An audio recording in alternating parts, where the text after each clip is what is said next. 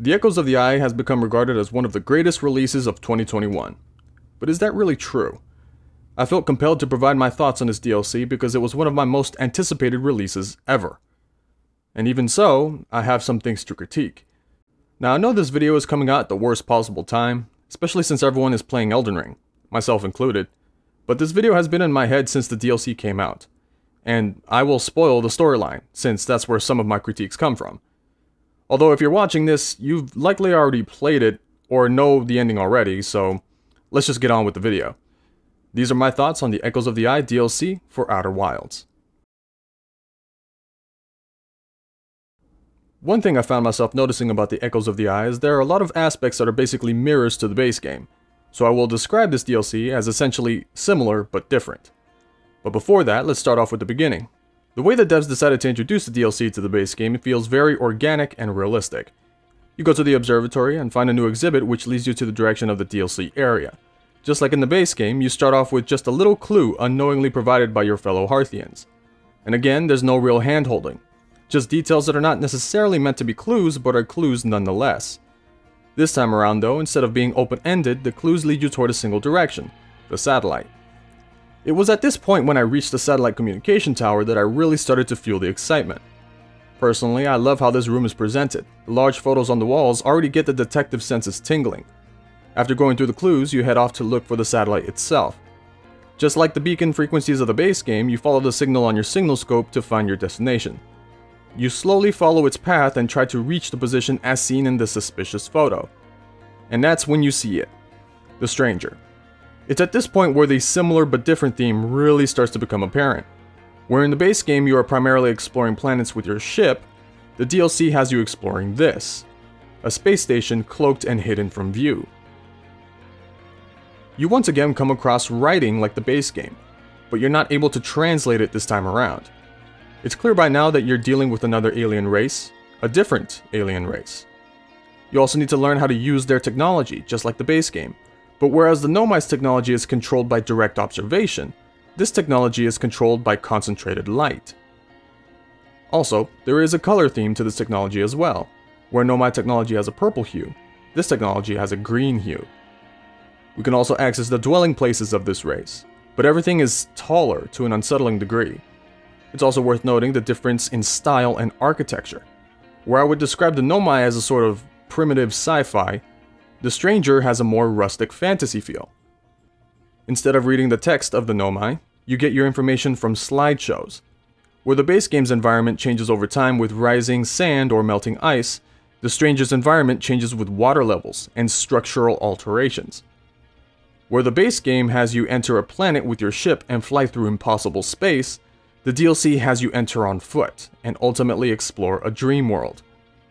Both of these locations are where you find enemies that you will need to avoid. Where the enemies in the base game are blind but stationary until they detect you, the enemies of the DLC are usually moving and will actively seek you out after spotting you from a distance. The Eye of the Universe appears again, but while the concept is practically worshipped in the base game, the symbol is left abandoned as if fallen from grace in the DLC. You also find the bodies of both alien races. Where the corpses of the Nomai are found scattered around the solar system, on the stranger they are found grouped together in designated locations, congregation rooms as I call them. Both the base game and the DLC have alien NPCs that you can speak to, but where Solanum's encounter is essentially optional, meeting the prisoner is the only way to bring the end of the DLC. However, they are still similar in that they only exist in a limbo state, because they are both technically deceased. Most importantly, they consider the player a friend, before you witness their demise. And lastly, but also most broadly, this new alien race is incredibly similar to not just the Nomai, but also the Hearthians. Most would refer to these aliens based on their appearance, such as owl folk or deer people, or perhaps the strangers or the inhabitants based upon their relationship to the stranger itself. But I would like to propose a different descriptor, the artists. It is clear that this race places emphasis on different types of art. They even appear to watch the slideshows for enjoyment, just like someone would watch a show or a movie. Not to mention that they seem to really enjoy making music. You can hear the music coming from one of their buildings in the Shrouded Woodlands. and at certain locations you can find the instruments themselves, along with a small concert area in the Endless Canyon, to show that they like putting on and watching musical performances. There's also the inclusion of many murals, which often have little details to distinguish hidden paths. There's the icons that explain the different purposes of certain buildings, unlike the nomai that have often a terminal or a sign with written text to explain these areas. And let's not forget that they also created a simulated world which resembles their home world with fantastic detail. So, while the Harthians are the explorers and the nomai are the scientists, these aliens are the artists. These themes extend to the cultures of each species. The Harthians developed their technology for the sole purpose of exploring the solar system and unlocking its secrets. The probe aids in exploration and providing a better view, the signal scope helps track sounds and radio waves, the ship looks like it has just barely enough capabilities for space travel, and the translator reveals details in text left behind. All of these look like they were slapped together to be overly practical, like, yeah, that's good enough. Meanwhile, the nomai were driven by the need to learn and understand. Even their language is based on two fundamental aspects: to identify and to explain. They created the Ash Twin Project, the orbital space station, the Black Hole Forge, and the teleporters. They love to run experiments and use their intellect to study and find the eye of the universe. The artists instead have technology that show a more humble approach. They have that more rustic or fantasy-inspired technology like I explained before, as everything is light-based. Their doors have an artistic representation of blocking the sun just to open it. Even the rafts get taken through the lifts only when they go under a spotlight, and they use rudimentary pulleys made of hooks and chains. They design their light sources to resemble lanterns, and to communicate, they use staffs to beam visual representations of thoughts into each other's minds. The devices to manipulate the dream world are also more fantastical in nature, like lighting up a bridge into existence, or blowing out a door, or teleporting to a hand sculpture. Since these devices don't exist on the stranger, one can gather that they enjoy a creative artistic representation over hard practical realism. Now of course, this is not to say that the Harthians can't use scientific processes or make music, because they do. Or that the nomai can't be artistic or consider themselves explorers, because they were. Or that the artists can't run experiments or long to observe the universe, because they did. But those are generally secondary traits, similar but different, remember? Similarities such as these kept popping up as I went through the DLC. So even though it was creative by giving us something new, it still felt like just more Outer Wilds in a dense format. Not that it's a bad thing, in fact, it's a testament to the formula that the devs have created for it to remain incredibly effective given the similarities. Even if it seemed like a lot of the DLC just took inspirations from the base game. Then again, if Outer Wilds is what you base your game on, how can it go wrong?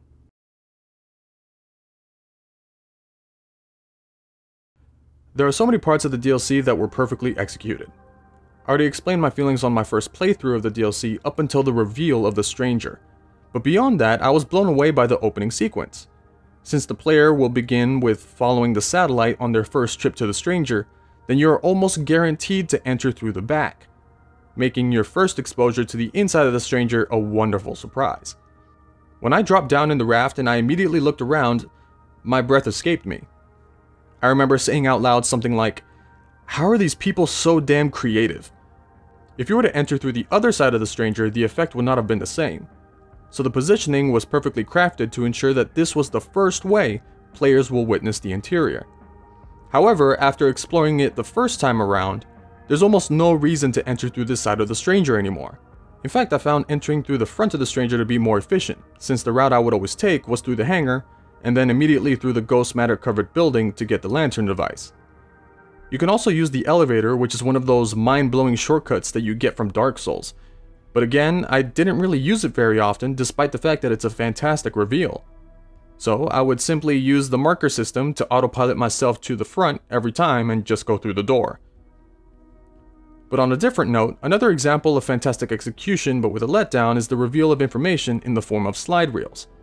You still get the same process of learning how to use alien technology with these slide reels, since it isn't obvious that you need to grab a lantern and place it into the center of the slideshow device. But your flashlight gives you a tiny preview as a small but clever hint that it needs a light source to work, just like the rest of the artist's technology. The slideshows themselves show information that you couldn't quite gather from text alone like you do the Nomai, while still limiting the amount of details so they can be revealed later. Emotions, actions, and diagrams are on full display, which lines up with the music at very specific times to produce a memorable effect. The second part of the excellent execution regarding the slide reels is the addition of the forbidden slide rooms themselves. You are likely to find this logo early on, the image of a burning slide reel. It isn't obvious what this means until later, at least to me when I thought it was more symbolic, until you find the room that explains where the burning of the slide reels took place. These rooms are extremely well hidden, and I can tell a lot of work was put into making sure that they wouldn't stand out while exploring. Better yet, even if you found one of the slide rooms by accident, that's only 1/3 of the full picture, and the odds of finding all 3 by accident are minuscule at best. I also like that in order to get access to the forbidden reels, you need to remove light sources and access the mural in the dark. The theme of going through the dark to find secrets becomes more apparent as you go through your journey. Where this falls apart for me though is why these rooms exist in the first place. It's explained in the reels that after learning about the eye's purpose, the artists grew incredibly angry. So they destroyed the slide reels and burned their churches, even in the dream world. However, it doesn't really explain why they left behind untouched versions of these slides hidden in a not-so-subtle evil portrait mural that they all clearly knew how to access. It seems too much like pandering to the player's need for a puzzle, because I doubt the artists were thinking, let's leave one of each behind and put a spooky mural to remind whoever stumbles across our hidden space station that they are trespassing in a very hidden area where they need to solve our lock combination to access our hidden projector room that shows them where this room is because we need to show them, whoever they are, that we mean business. The only explanation I could think of was to trap people who wanted to see the truth. However, that's pointless, so that's not a good explanation. Which is made worse considering that everyone on the Stranger already knows the information on the slides. So even though I accepted it and enjoyed it from a gameplay perspective since each room required a different solution to escape, it did take me out of the experience a bit. Another aspect that gave me a similar feeling was the control room, if you will. This was probably the most disappointing part for me, as I think the devs could have gone a completely different direction with the game, but didn't. And even though I know why they couldn't go down that path, I am still disappointed. Let me explain. Imagine for a moment being in my shoes. I'm walking around, exploring the buildings and being freaked out by the creepy portraits. I find the slide reel and see these guys emerge from the darkness. Then while I come across the room with a table displaying the eye signal blocker, I was like, what is that? Then at some point I find this room filled with bodies, but a single bed is suspiciously empty. Then after I Usain bolted out of that room, I see the station do this. At which point I was like, what the hell is happening? And then I come across this. The trajectory diagram showing the space station going beyond the supernova. And this is what followed. I lean back in my chair. I can feel my heartbeat with how still and pensive my entire being became. I considered all of my options and all of the clues I've found so far. I pondered what could happen to the Stranger and what could happen to me. My paranoia settled in, so I looked behind me toward the hall to see if I was alone. After partially satisfying my fearful mind, I returned back to the screen and finally came to the conclusion. To no one else but myself, I uttered the words. I need to shut down the Ash Twin project and take a different ending. Well, I was wrong. Turns out that's not necessary at all. In fact, if you stop the Ash Twin project, there are a couple endings you can get, but they're both basically game over screens that say something along the lines of, "Great, you're stuck on the ship forever now, have fun dying." I was basically making the deduction in my head that the dream world sequence that we see in the game now was going to happen after the supernova. I just assumed that the diagram showed low power, which was not enough to get the station out of range. So naturally, I thought that I would have to provide power to the station in order to escape the supernova. The only other power source that we know of in the solar system was the warp core. So at first I thought I would need that. And if not, because it shouldn't be compatible with Artist technology, I needed to disable the project anyways, since after the supernova, it would reset the loop and I wouldn't be able to explore the quote-unquote dark mode of the Stranger, which was sure to happen eventually considering the scenes in the trailer. I thought of a possibility of the missing artist still being alive with a long lifespan or something, and chasing me throughout the Stranger after the sun explodes. And I have to somehow direct the Stranger to the broken probe since it was waiting at the eye. But with the sun gone and low power to the station, everything would go dark, and then the real Dark Souls would begin. I thought it was going to be a completely different ending to the game, with a different way to access the eye. Unfortunately, this wasn't the case. Again, I now know why my theory was not likely, but it felt like such a natural series of events to me. Instead, the probe table just shows that the signal is no longer contained. The flicker of the light just shows that the fins are opening. The missing body is just the prisoner's bed that he left. But the main issue is this damn table. After seeing this thing, my mind jumped to such an incorrect conclusion that it makes me wonder if the devs initially planned for something like this to happen on the ship post-supernova, but ended up changing the plan.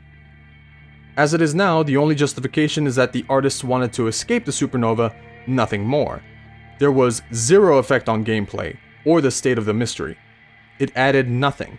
The whole opening fins mechanic and this table are utterly useless as a result. It just shows that they knew that the sun was dying and built in a failsafe to avoid it. You don't have to take it into account, you don't need to remember it's even there, or even think about how to change it. It's just another log entry. You still restart the time loop, just without being devoured by the supernova. The main game didn't give me a similar sense of letdown at any point, so this one I remembered vividly. The last aspect that was a mixed bag was the ending itself. I love that you unlock the prisoner's cell by what is essentially abusing bugs and exploits like a hacker, or Neo in the Matrix. Figuring this out was immensely satisfying, using everything you learned to solve the final puzzles without ever knowing the combinations. There are combinations that work, but the game never tells you what they are. So bypassing them will make you feel like a mastermind that will get past any obstacle. Also, I like how the information you relay to the prisoner correlates to how many big discoveries you have recorded on your ship's log. If you go in with a fresh, blank ship log, this sequence is very short and doesn't provide much info. The ending itself, although very understandable and emotional, seemed abrupt and unsatisfying. The prisoner leaves you a final message, essentially saying that they wish they could just explore with the player like friends. However, until it was patched, there was no footprints to show that the prisoner walked into the water, ultimately dying by blowing out his lamp. So it was a bit difficult to determine where he went before that was patched. And truth be told, I tried looking for him the first time around, and I can speak for many players when I said, "Is it over? It can't be over. What do I do now?" But my issues with the ending run deeper still. It frankly doesn't make sense that the prisoner didn't blow out his lantern long ago. He was stuck in isolation for who knows how long, and surely he already knows he is long dead on the Stranger as well. At some point, he would have snapped and blown it out. But alright, let's just assume that he needed to stay alive because he believed that people needed to know about the Eye of the Universe, and refused to die until he was sure that someone else will somehow come by and set him free, so he can explain to them that they need to continue the search for it in his stead. That is the most likely explanation. But you know what doesn't have an explanation? Why the other artists thought to create a large sarcophagus cell within a giant bell tomb to be put underwater, and then create a virtual prison of the same tomb but with 3 giant locks, each with unique security measures, and all of this inside of a virtual dream world that you'll somehow have to access, so it can't be unlocked in real life on the Stranger, even though they cloaked the entire station and didn't expect anyone else to find their way in. It seems incredibly unnecessary. Like, I get it, they're artists, but they don't have to be that impractical. especially considering that the prisoner had 0 sympathizers, so there's no chance of someone aiding in his escape. Not to mention that they left his lantern with him, so he could have blown it out at any time. It's like leaving a gun in a solitary confinement cell. So did they want him to kill himself? If so, why go through all the trouble of imprisoning him in both worlds? And that's the problem. It's more pandering to the player's need for a puzzle to solve than it is setting up a believable series of events to work through. Like I said, there was emotional weight to the ending, but the ending falls way below that of the original game. It's not all bad though. However, this next issue needs a whole section of its own.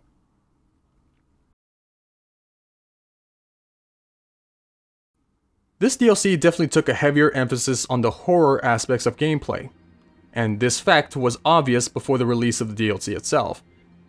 Watching the trailer showed clear tonal shifts into more creepy territory. More serious music, more shots of being in the darkness, and alien technology that is more reminiscent of the occult than machinery. There's the persistent ominous green glow, a quick shot of the fallen Eye of the Universe symbol. All of these hint toward a more dire tone. And then there's the inclusion of a reduced frights option specifically for the DLC, making it more obvious than a supernova. Speaking of which, I believe that enabling this feature should be set on by default, or that the setting should actually be changed to something like increased frights instead. As it is now, with the box checked, the enemies make less noise to avoid jump scares.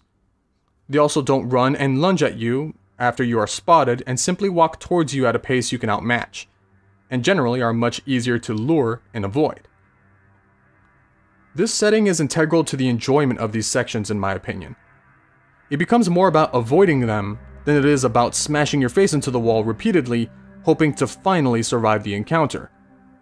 Frankly, it can become tedious getting your lantern blown out constantly because they can outrun you while you're running blind, unable to see where you're going. The only way I could reconcile the setting in its current state is if you weren't slowed down while focusing the lantern. If you're going to make enemies run faster than you, the least they can do is make it easier to see where you're going so you have a better chance. I mean, think about it. If you slow to a crawl when you focus the lantern, but they're running at the same speed, if not faster, when they have it focused on you, this will result in a lot of failures. And frankly, it becomes more annoying than it does scary, which should obviously defeat the purpose. That's why I think that the standard mode should actually be turned into a sort of quote-unquote hard mode. This setting would be for those who like a challenge in running in the dark, or for people that like to waste their time for bragging rights. Not knocking it, just saying that there's people out there that play games on hard difficulty just because they want the challenge, no matter how time-consuming it becomes.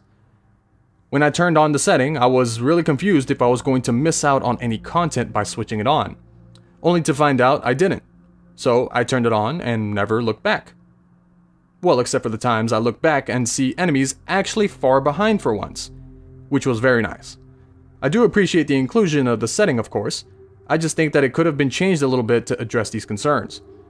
This prior knowledge of the horror aspects both hinders and helps the DLC. When I first explored the empty buildings of the stranger, I was made very uncomfortable early on. The fact that all of the furniture was taller than the player height, the ominous faded portraits that are hung on the walls, and the decrepit condition that the buildings were all in contributed to the ever-present sense of dread, even before you encounter any enemies. I'm sure I speak for everyone when I say that this moment was when everyone was put on notice, and the realization sunk in that these guys on the screen are likely our adversaries, not our friends. There are several moments such as this that show the stranger's inhabitants having a dark side to them, which is ironic since all of their technology is based on light.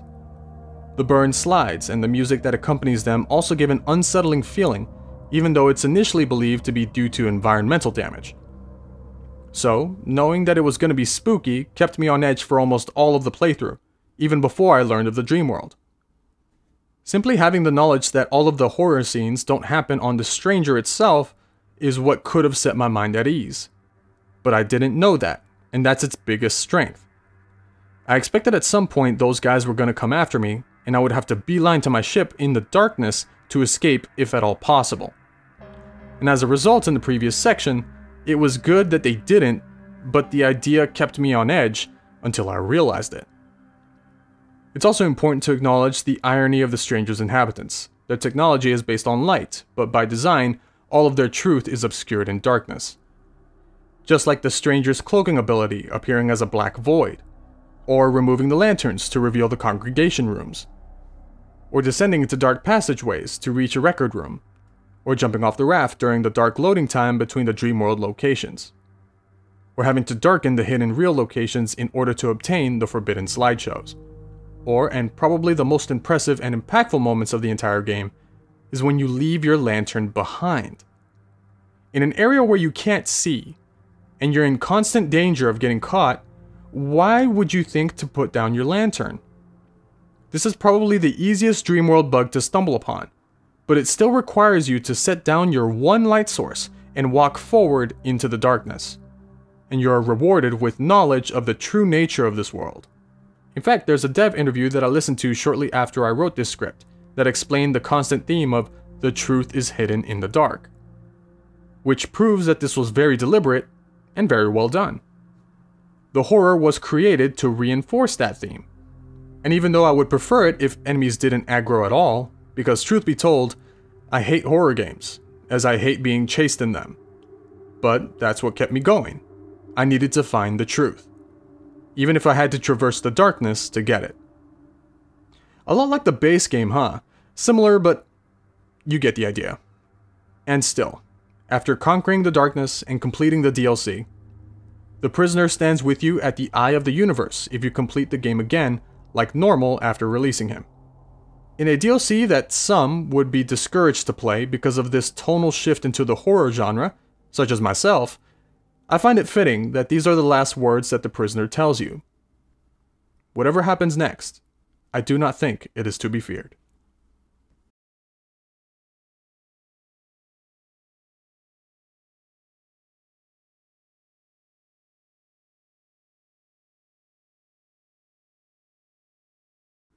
I finished off my prior video on Outer Wilds by saying this.